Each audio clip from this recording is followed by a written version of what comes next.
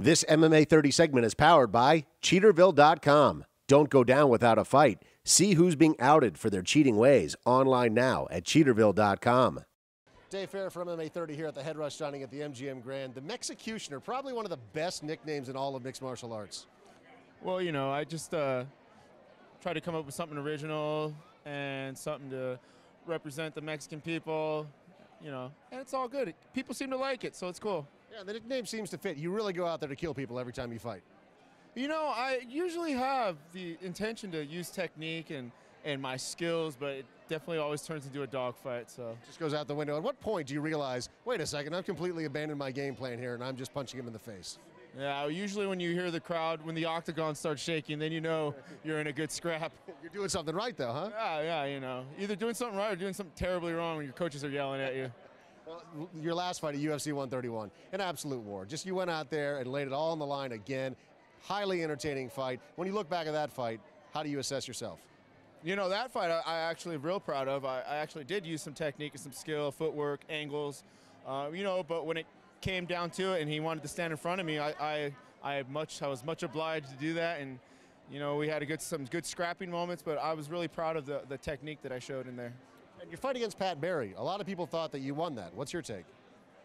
You know, I thought I won. I definitely thought I won the first 2 rounds, but probably, you know, the judges are weird, man, in MMA, and I think that 3rd round was so decisive in his favor that probably just erased. It's so, as crappy as it is, probably erased all the good stuff I did prior to in their heads. But, you know, it is what it is, man. I mean, the way I fought and probably losing that fight got me more fans, more exposure, and in the end, it worked out for me. A lot of people talk about the judging in mixed martial arts and what a problem it is, including UFC President Dana White. What's your position on it, being someone that's kind of been screwed by the judges? You know, like Dana says, and I'm right there with him, and from now on, you know, I'm not going to leave it in the hands of the judges anymore. Like, I'm coming to win. Either I'm coming to get knocked out or I'm knocking somebody out from now on. So I promise that to UFC fans, Dana White, everybody.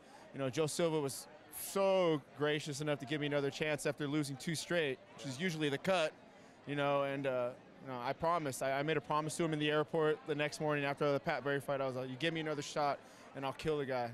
And so that's what I'm trying to do every time from now on. Well, you're the Mexicutioner. You're supposed to go out there and take care of your job. Well, yeah. When do we get to see you again?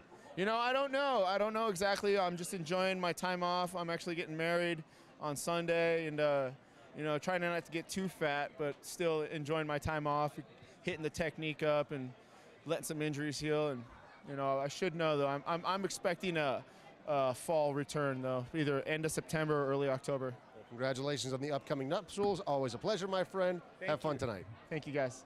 This MMA 30 segment was powered by Cheaterville.com. Don't be the last to know. Log on to Cheaterville.com and search your significant other now. And while you're there, search for your own name in the Cheaterville database. It's free and it's online now at Cheaterville.com.